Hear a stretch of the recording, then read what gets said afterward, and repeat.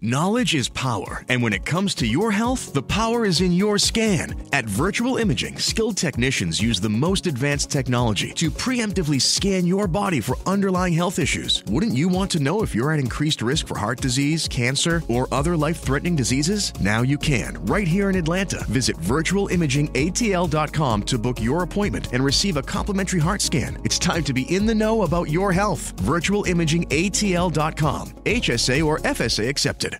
Tonight in Arkansas, there's a mother tucking in her daughter and turning off the light. A business owner is burning the midnight oil. An at-home dinner date is plating up possibility. And it's all happening under one roof. How? The power of a conversation, like the one John from Integrity Solutions had with First Horizon Bank about his vision for a sustainable mixed-use building. Now it's not just words, it's life. First Horizon Bank. Let's find a way. Go to firsthorizon.com/John. First Horizon Bank, member FDIC. At ADP, we understand the importance of building the right team and offer the data insights to help. Just as importantly, our AI technology helps you pay the team accurately. Grow stronger with ADP. HR, talent, time, and payroll.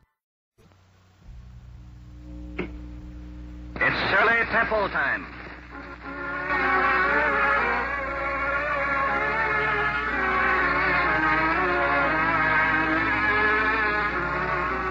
The makers of Elgin watches, familiar symbols of Christmas cheer and gaiety, bring you the third in a series of four, the sweetest present in the world, Miss Shirley Temple.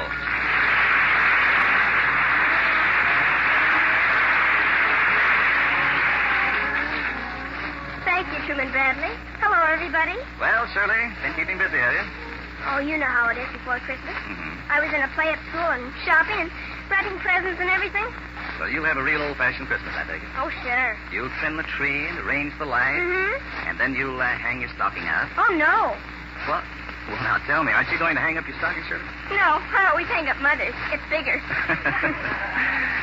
Well, Shirley, I hope you find it crammed to the very top with all sorts of good things. Oh, I have the best thing of all right now. Well, have you? And what is it? Oh, that shouldn't be hard to guess.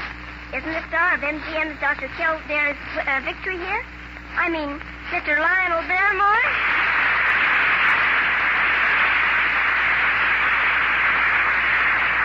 Thank you, Shirley, thank you. You know, you're getting to be a veteran of radio as well as screen. Seems to me you've been in pictures a mighty long time. Well, pretty long. I started before pictures had bank nights, but you go back further than that. Considerably. Sometimes I think I started before they had cameras. But, you know, I've heard a lot of wonderful comment on the job you're doing here, Shirley. In times like these, doing your bit to make people laugh and enjoy themselves. Shucks. Any American would do that, Mr. Barrymore. Do you think they'll close the schools? Oh, of course not. No, Not a chance. that's what I was afraid of, but... Anyway, I know one school that will be closed. Yours. Mine? Oh, I mean the school you run in our play tonight.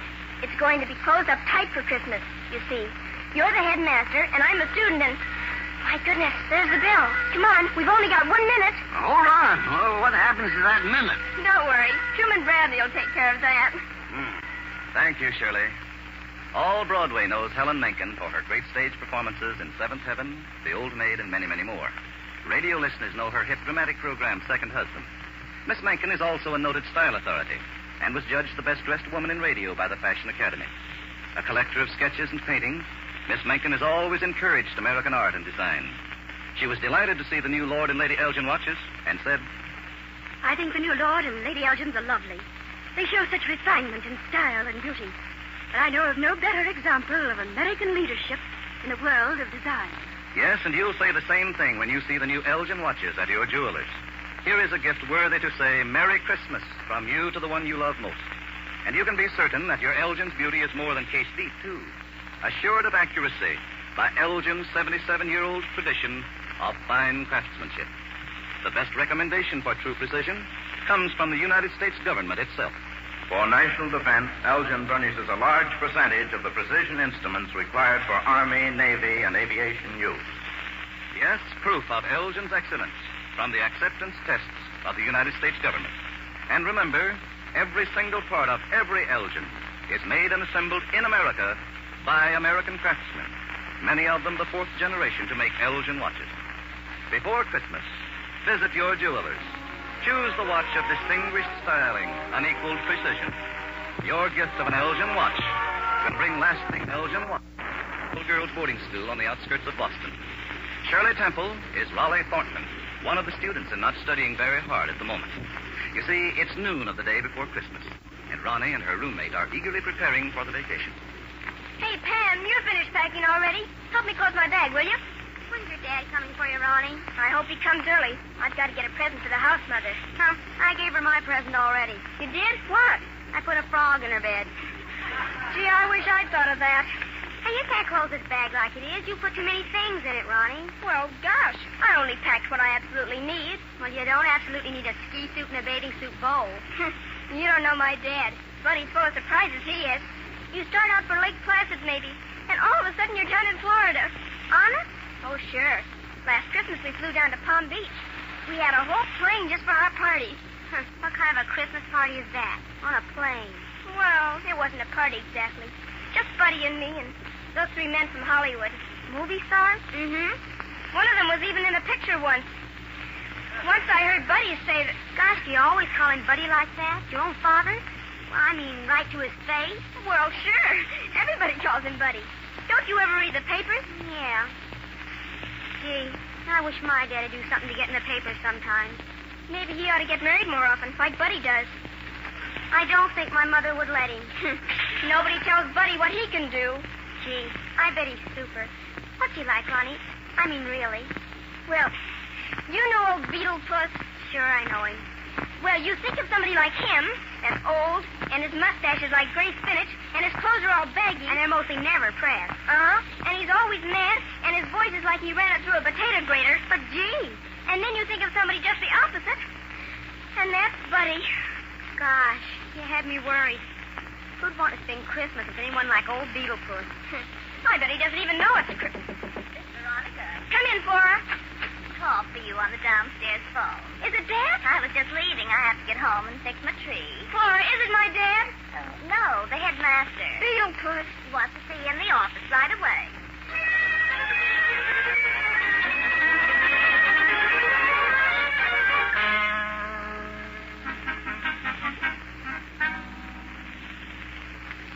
Come, Veronica.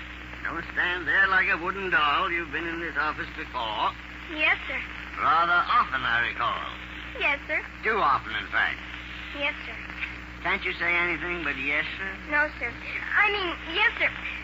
I guess I just got sort of excited, Mr. Beetleson. Undue excitement is a sign of ill breeding. Rule 4 in the conduct book. But everybody's excited today. I mean, account of leaving for Christmas.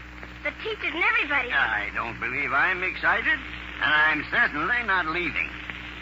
You mean you're staying here? All alone? Gosh, on Christmas. Twiddle-twaddle. Well, Mr. Beetleson, if you don't mind, I'm in a sort of a hurry. You see, my dad will be here any minute now, and...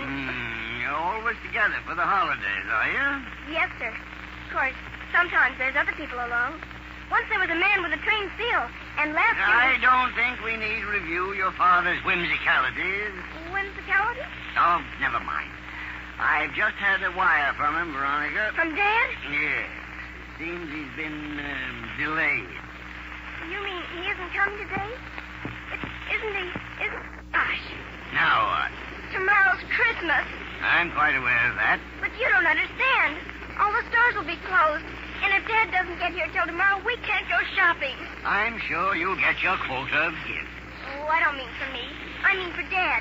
He always helps me pick out his presents. That's what makes it fun. Gosh, I'll have to get into town today. Mr. Beetleson, this car. My car? Oh, ridiculous. You can't drive a car.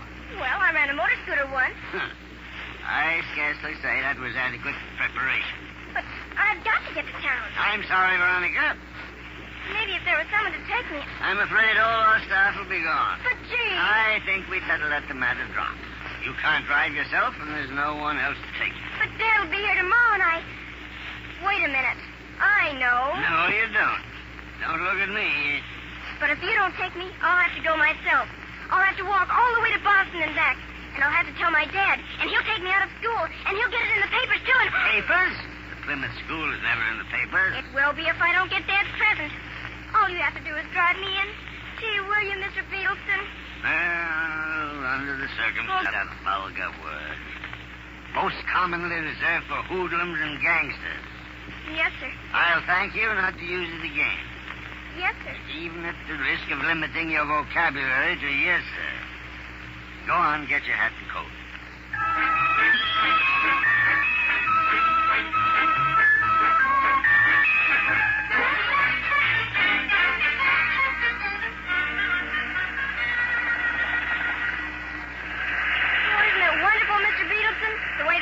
Shovels work? Confounded nonsense, standing here in the slush and snow. But I always watch the steam shovels when I'm with Buddy. Buddy? Who's that? My dad. Your father? But aren't you being slightly informal? Well, gee, a person can be informal with my own dad, can? Well, if he doesn't mind. Oh, no, sir. Everybody calls him Buddy. One of his minor foibles, no doubt. He thinks they're very important, steam shovels. Once he said that you could always find a steam shovel at the foundation of society. What do you think he meant? I'm sure I couldn't possibly unravel your father's social concepts. Oh. Besides, my feet are cold. You should have worn your galoshes. Galoshes? That's the trouble with this generation. It's soft and flabby. No spine, no dignity. Why, when I was... Hey, you better stand back there, little mister. Don't get too close to the edge. I'll stand where I choose, sir. Now, look, buddy, I'm only trying to... My good man, I'm not your buddy, and I refuse to be ordered about. But I'm only... I know my rights as a citizen. This is a public thoroughfare. I'll stand here till next Christmas if I wish. Well, it's okay with me. Come on, Louie, speed it up. We want to get done early today. Impudent lout. Gosh, I didn't mean to start any trouble, Mr. Beetleson. If you really want us to go... Not 1 inch, Veronica. I won't move the smallest fraction of an inch. I'll stay right here. Veronica. I'm sorry, Mr. Beetleson. I didn't mean to knock you down. What is this? Some new sort of game? Rushing at me like a maddened bull? I won't have it, you hear? If you just get upright. I won't tolerate this sort of behavior. It's unladylike. It's undignified. Gee, that was pretty fast thinking, girlie. If you hadn't knocked the old goat down, he'd be playing his Christmas carols on a harp this year.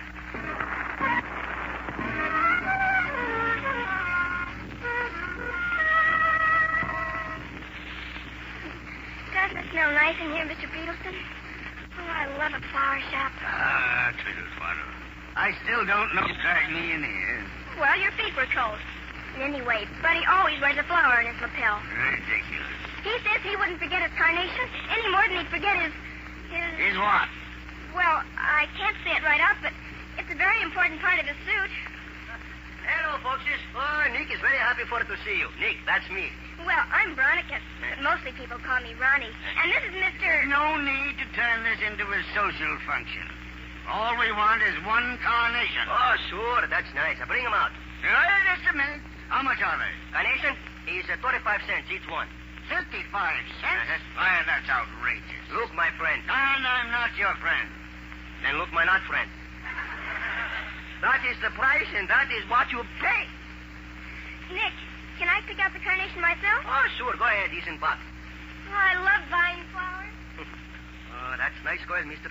Nick can sue you plenty crazy for her, eh? Now, look here, my friend. Oh, now you want for her to be my friend, eh? Now, that's just a form of address. There's no implication of social equality. Hey, that's very nice. I like that. Sure. You buy her a mighty swell present, I bet you, huh? Twiddle twaddle. I haven't bought a Christmas present in years. Oh, but such a poor girl. You gotta get him something, yes? How would I know what to get a girl like that? Oh, that's easy. You just ask him Santa Claus. At my age? Don't be silly. Oh, I don't mean that fella on his sled. I mean in department store. Say, he know everything. That fella, he's pretty... Quiet. Here she comes. I found just the right one, Mr. Beetleson. Do you like it? Well, isn't that color a little blatant? Oh, no, sir. It's just pink. Well, let's be getting along. No, you don't. Don't move. First you pay me. Yeah, then you give her a little kiss, huh? What's that? Kiss? Hey, what do you think is that up there? That's mistletoe. Mistletoe? Sure, number 1, the best. But, gee... No arguments, please. But, gosh, what do you think, Mr. Beetleson? Well, since it seems to be inevitable... Oh, that's very nice. I like that. Come on, little girls. You're going to kiss him now, huh? Well, I guess so. After all, a person can't waste your time, can I? And we've got our shopping to do, and, well, he said himself it was ineffable.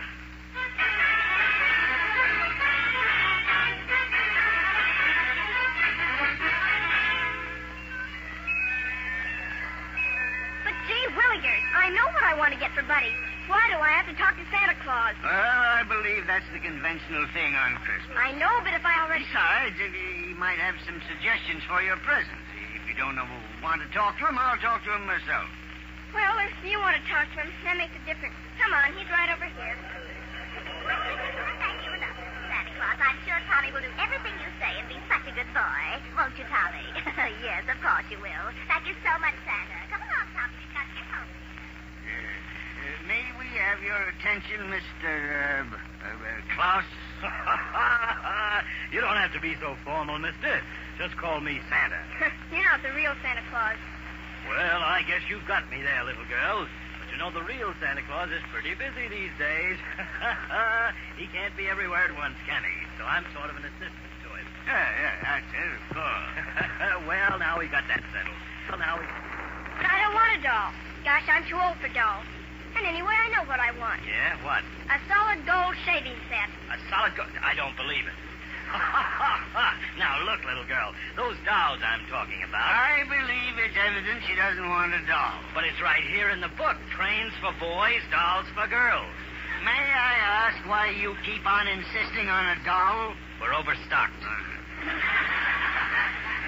This is ridiculous. Now, wait a minute, pal. And I'm not your pal. Oh, now that's not nice, mister. Talking to Santa Claus like that in front of the little girl. You're going to ruin her delusion. And you, her own father, too. You're not Santa Claus. And I'm not her father. Well, her grandfather. I'm not her grandfather. All right, her great-grandfather, and that's as high as I'll go. I could do better than this by just going over to the toy department. Maybe you better, Mr. Beetleson. I don't think he understands you.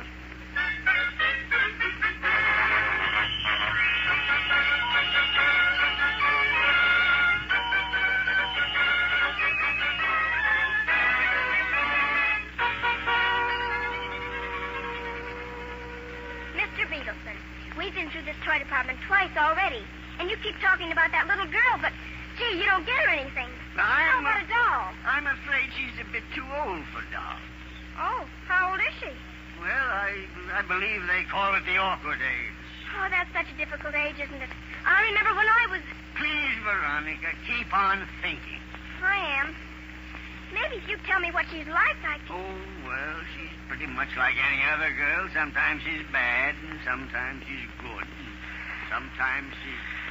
Veronica, you better not play with that train. That's a very expensive toy. Well, if it's a toy a person can play with it, can't I? Well, that's no ordinary toy. It's a highly perfected electrical mechanism. I know, but you can't handle it just casually. You have to know how it works. Now, take this switch. This starts the cars on the main line, you see? And this one, this is for those freight cars on the shuttle. And this one locks the junction on the main line there. You see that it's clear? Marvelous, isn't it? Look at the way those signal lights work. And the way those mail bags are lifted off. But, gee. Huh? What's that? You're playing with that train and you wouldn't let me. Huh. Oh. Gee, a person would think you never had a train. Well, I haven't. You mean never? Even when you were young? No, not even when I was young. But didn't you even want a train? I was concerned with more serious things. Now, come along now. We've still got to get your father's present.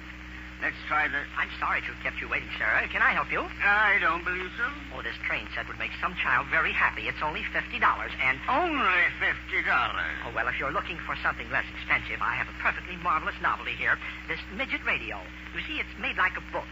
You just open the cover, and it starts to play. And promises the gayest holiday Gee, that's a wonderful gift. You like it, do you? And, by the way, Buddy Fulton is doing his share to keep society agog. Buddy? I'll take that gadget. Wrap it up. Even to his closest friends, he has just added a new chapter to his career. Buddy eloped this morning with Sybil Townsend. Flying to Florida in a chartered plane, the wedding party... Well, you don't have to close it so vigorously, sir. It works very easily. You just... Take it away and wrap it up. Yes, sir. Will you want a gift package with ribbons and seals or pack... Has a right to be happy on Christmas. sure. Everyone ought to be happy. Everyone. Ronnie, come here. Come back here. Ronnie?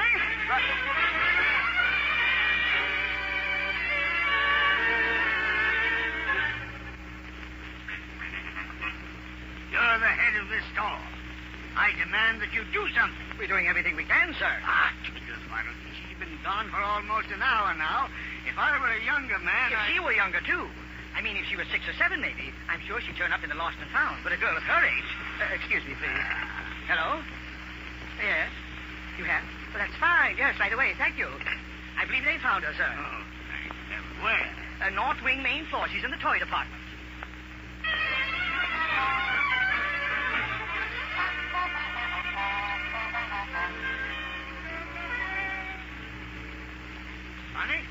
Ronnie?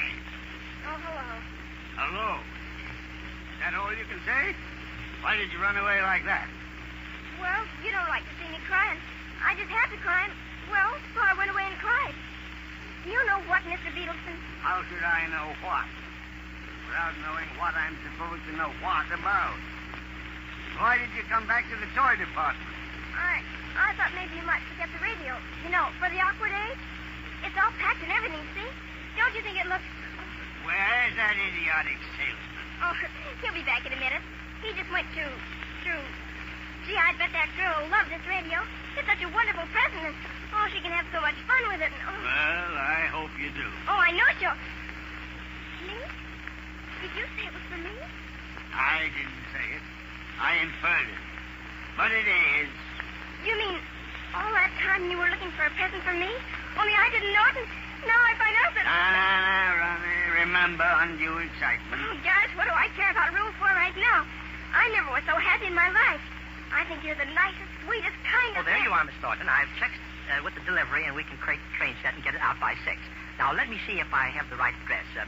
It's going to the Plymouth School for Girls to a little boy named Homer Beetleston. What's that? It is odd, isn't it? Well, I'd better go and get this order right in. I'll be right back. You shouldn't have done it, Ronnie. Spending all that money. Well, I like to play with trains, too. And anyway, Buddy didn't need that shaving set. He has a silver one, and... Gosh, you're sniffling. I must have picked up a cold standing in that slush, It's all arranged, Miss Thornton. That delivery will go out as promised. Thank you very much. I'll be in again sometime. Oh, I beg your pardon, miss. That radio... Oh, she's not trying to steal it. Charge it to me. Oh, thank you. Yes, sir. Your name, please? Homer Beetleston. Homer Beetleston. Oh, I say, you're ribbing me. Homer Beetleston is a little boy. Well, what do you know? And to think he's been shaving for over 40 years. Mr. Beetleston, listen, can you hear singing? Of course I can. It's a Christmas carol. Let's go over and listen. Homer Beetleston. Homer Beetle. Come, my good friend. If you're going to keep your mouth open that way, you might as well tell us where we can find those singers. Yes, sir. Christmas Carolers, main floor, east wing, first aisle to the right. Oh, it's beautiful, isn't it? I don't think it's ever sounded lovelier. Why don't you sing? Oh.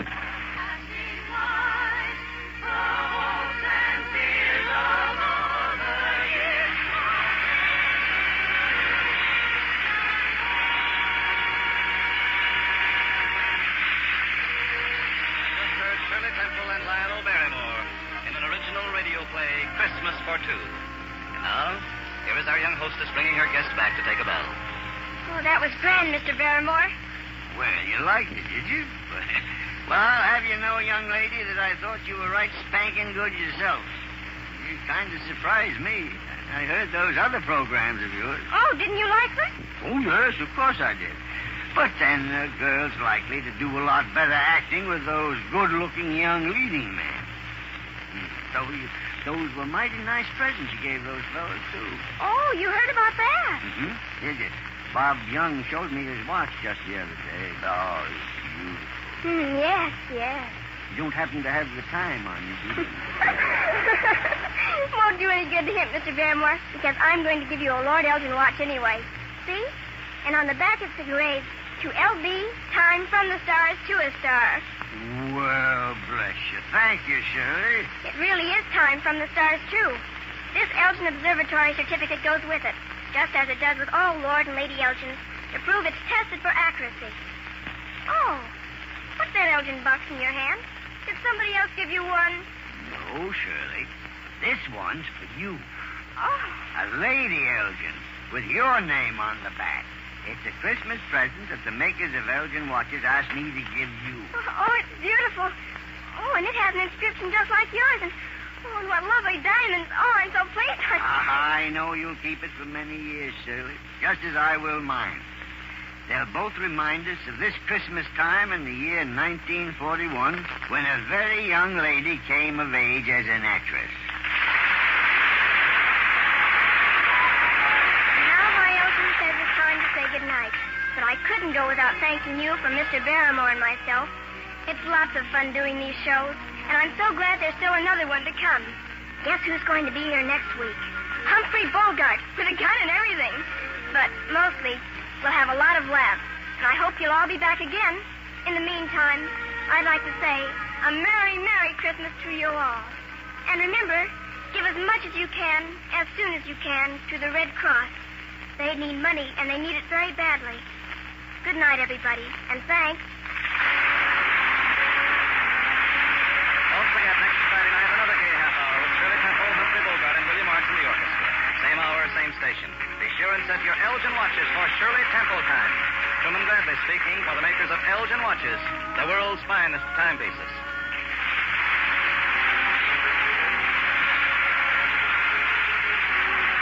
This is the Columbia Broadcasting System. This is New Orleans, WWL, Loyola University of the South, with studios in the Roosevelt Hotel. They are on parade, 59 varieties of Phillips' delicious canned foods, inviting you to test them and compare their quality and flavor. It's a holiday story.